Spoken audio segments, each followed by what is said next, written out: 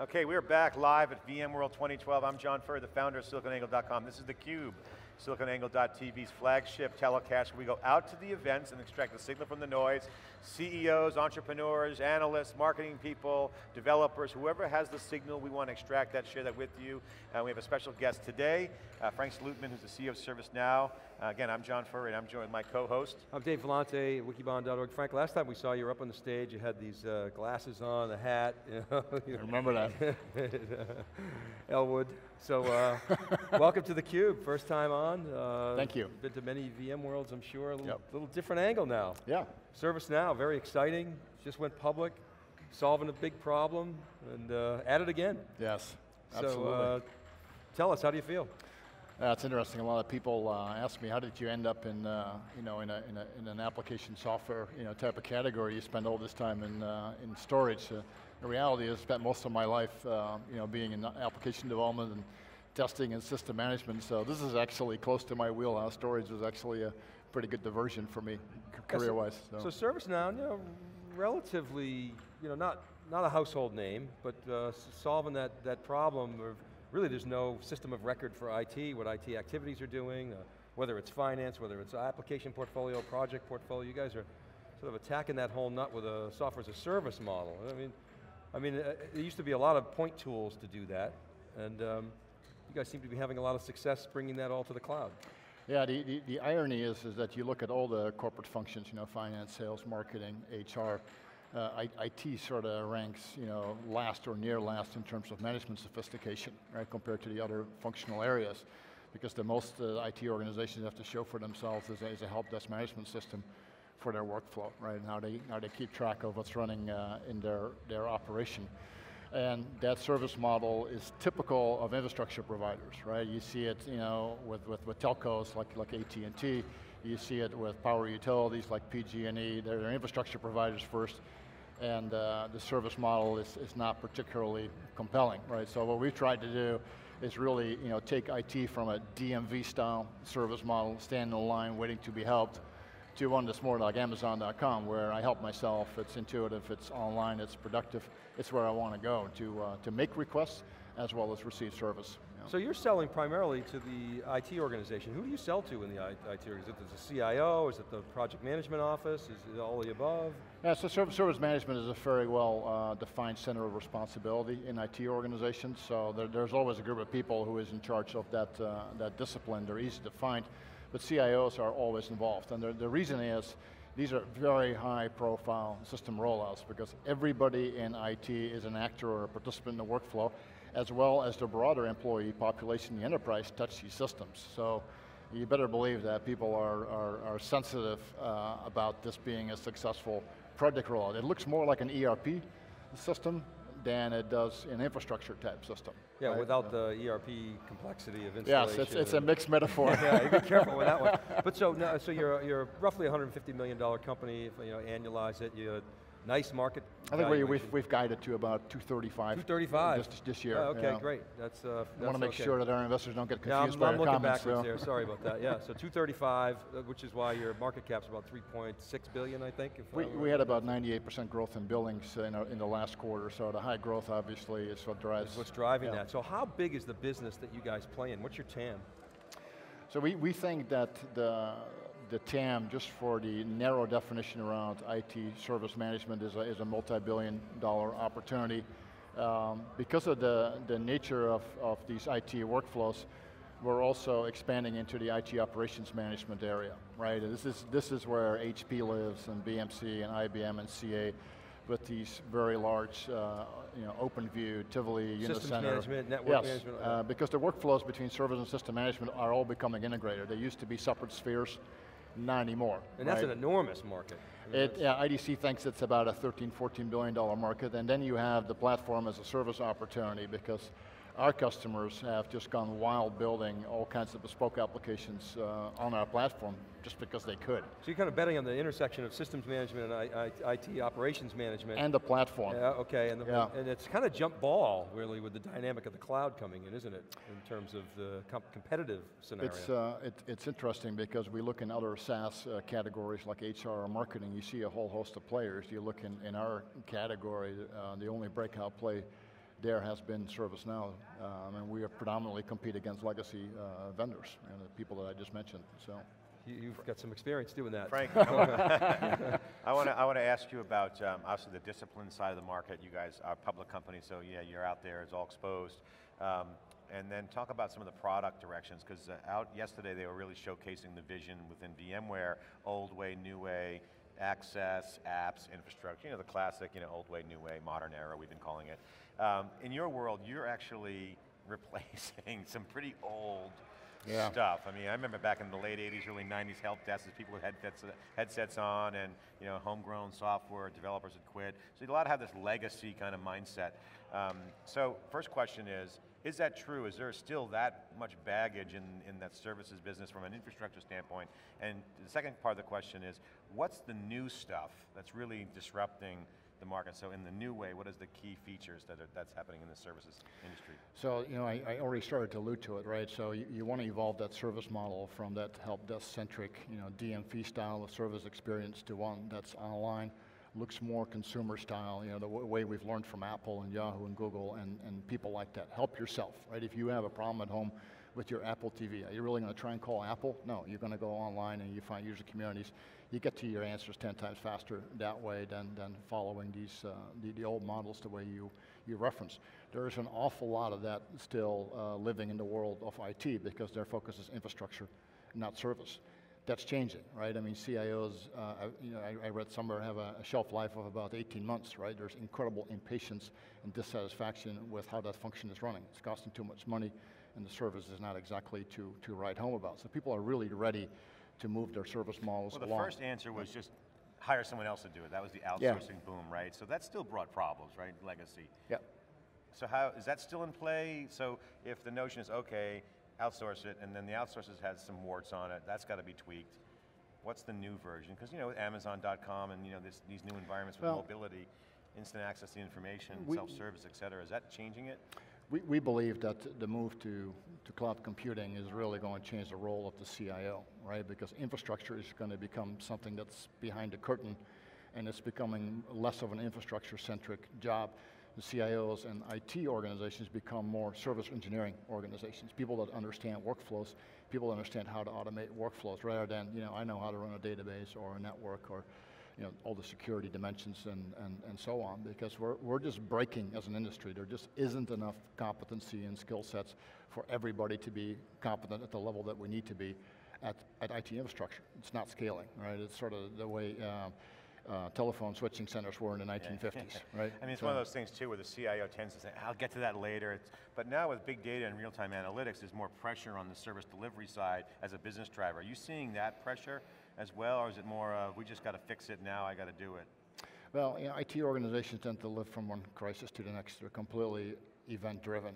We have an outage, we're all over it, trying to restore service, and we sort of live that life day in and day out, but it never changes. Right, so we can get ahead of this game, if we start structuring, the interaction model that we have with our users, how we communicate with them. I mean, simple things, right? When you have an outage, it would be helpful if we were able to post status, every 20 minutes as to what we're doing, what's going on, right? But having the infrastructure be able to push data out, like that, most organizations don't do that. They live pretty much in the dark. Yeah? Okay, so share with our audience out there that's watching. We have a lot of IT professionals and data scientists and analyst type audiences that follow SiliconANGLE, Wikibon, and some CIOs as well, and some early adopters. Share with the folks out there the pitch. How bad is it, that their environment, and how easy is it to change it? Give them just an order of magnitude sense of, is it turnkey? How do you guys roll in? What's the engagements look like? It's not as hard as it thinks. Most people might have the opinion, I don't want to get, it's just ugly, it's painful. Yeah. Or is it not painful? Is it quick pop now? Is it like how fast to roll in and out the infrastructure that you guys are delivering? Well, these are extraordinarily sticky systems. The system that we replaced. Your systems or the old systems? The old systems are, and the reason is they've been around for 10, 15 years, they're very difficult to replace, and if you look at our growth, it's certainly testament to how compelling the value proposition has been, that people have said, A, the pain is becoming unbearable, and B, the view of the promised land is looking pretty good, right? So there's both an incentive to change and to move, And secondly, there's something to move towards that is compelling and inspiring, and really is going to change my game, right? Because we tell people, so look, if you're just trying to get to a snazzier, more modern help desk, we're not your guy, okay? Because we don't find it a compelling vision of the world. We want to wholesale transform how you deliver service. Just take us through some of those stats. We were talking before you came on about your growth, tripling in size, but talk about some, as a company, which is a whole nother conversation we can talk about, yet you have expertise in, but talk more about the customer deployments. You got some fresh funding with the IPO, you're geared up, you go out to the marketplace. What are the conversations like? What are some of the stats, and what are the conversations like with the CIO? Well, the CIOs obviously are interested first and foremost at the transformation of the service model, right? I mean, we have to get to a service experience that's more reminiscent of what people experience on the consumer side. Now, we typically have to do that at an economic equation that's very similar to what they're having right now. They're not interested in spending more, they just want to get a completely refreshed platform for similar amounts of money that they're already spending. Because we're SaaS, we're not just taking the software not off the table, we're also taking the entire infrastructure, all the operating staff, everything that it takes to run that environment, it becomes ours, right? It's no longer in the IT department, so that looks pretty compelling to them. How about some of the numbers in terms of uptake with customers recently? What's the growth rate? Can you share some numbers? We have about 1,200 enterprise customers. We added about 127 the last quarter. That is a huge number of customers to add. Most of our focus is on Global 2000 enterprises. We have about 230 Global 2000 enterprises, and they're all who's who names that people recognize. So the uptake has been strong. We're running very, very hard to make sure that we have the services infrastructure, both there's people and infrastructure to be able to accommodate that. Well, I'm excited to interview you because I want to ask you kind of more of a personal question. And although we just met for the first time here, your name's been kicked around as kind of a maverick operational executive who knows how to scale organizations. So we're kind of living in an era where the business value focus, whether it's startups, and there's been a lot of talk about the Facebook IPO, the young kids under 30 running billion-dollar market cap companies, and trying to actually move from hype to real scale. And Paul Maritz made a comment yesterday kind of dissing Facebook in terms of the value proposition relative to, say, VMware. But the question I want to ask you is, what's your success model for scaling an organization? And for the younger executives out there, and for people who don't know you, just share us on the camera, what's your philosophy? Obviously, repeatable sales, lower cost, leverage model, it's a variety of different kind of ingredients. What's the Frank Slootman formula for success in scaling, bringing a product to market and growing it? Well, the first order of business, for a startup venture of any sort is growth. I find that a lot of people come out of business school and they're trying to balance growth with profitability. That mentality makes no sense to me, right? It's economics before accounting. Accounting becomes the bastardization of economics. We run our ventures on cash, on bookings. These are economic concepts, not accounting constructs, right? People are trying to show profit prematurely when they can invest that money to grow. We tripled our headcount over the last year. We got very far over our skis. We're burning a hole in our cash piles, but we're very clear with investors that, look, we are still increasing our productivity per head. Why wouldn't we apply the resources to grow this franchise? Growth expands our multiples, expands valuation. That's what everybody is in the business for. So to sort of summarize, on your question, most people hold back on growth and they don't really know why. They're not all out trying to drive growth. And the reason that growth is so important, you need to be a breakout player. Nobody wants to be the in-between player that's neither fish nor fowl and doesn't become a dominant entity in the space that it wants to be in. And have the financing and the dry powder behind you. And you were a venture capitalist at Greylock, which knows a thing or two about investing. So that's also an important part, right? Well, that's why I said you manage on cash and you manage on bookings value. Those are the economics of the business, essentially. And you've been lucky enough to have some really good financiers behind you, trust you, who get the concept, and that's key, right? Well, making sure you have the right partners. When we went public, we also explained to investors, look, this is what we're trying to do, and this is what we need you to buy into, otherwise buy somebody else's stock.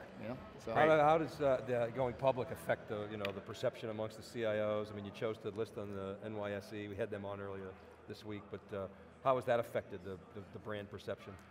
Yeah, that was the whole reason for us to go public, right? We didn't need the cash. Liquidity obviously is good for employees and investors. but an IPO is fundamentally a branding event. You know, I use the analogy, we went from playing on Saturday to playing on Sunday. You know, all of a sudden, you know, you're transparent. You know, all the FUD that gets spread, you know, about you by competition, people can now punch you up on Yahoo and see what the truth is around your balance sheet. You know, how good your last quarter was. It's been, the IPO was tremendous for us from a branding standpoint. Yeah, and you've been known to have a reputation of really getting the product, or in this case the service right, and then really getting aggressive on the sales side. Can you talk about what you've done on the sales side? I know you've aggressively hired. And yeah, we, you know, as I said, we tripled our headcount. We went from 3 sales regions to 12 inside 1 year. We spread out all over Europe. I mean, at the end of the day, this is a ground war. You need an army to fight it. This is not Facebook. We cannot sign up 1 million people in a week. It is a business that runs over the ground. So you cannot scale and drive growth of a business unless you have the people to run it. And you're selling belly to belly, is that right? Or absolutely. So you're not we're going through the front door, up the elevator. Okay, we're getting the hook here. We're getting the hook, but I have 2 quick final questions. One is just put a plug out there for ServiceNow.com. That's SiliconANGLE's separate publication we launched last year. Thanks to EMC for helping us sponsor that, but really dedicating to the new era of services. And there is some disruption. We're excited to cover you guys, so I just wanted to say go check out ServiceNow. So Frank, I want to ask you 2 questions. One, what's the big disruption in the services business that most people aren't getting right now? The general, you know, man in tech on the street, not the insider, inside the ropes. So that's the first question. The second question, what's your goals for the year for the business? Well, the interesting thing about the services business is how it's one of these areas that is sort of the least automated, right? It runs on the concept of institutional knowledge, phone conversations, informal communications, email, and the frontier in service management is that those become software automated structured processes. That is not just happening in IT. Table stakes. It's happening everywhere, right? Whether you want to request food, you know, from a hotel. I mean, you can go to Virgin America, right? You now request from your seat, you know, to something.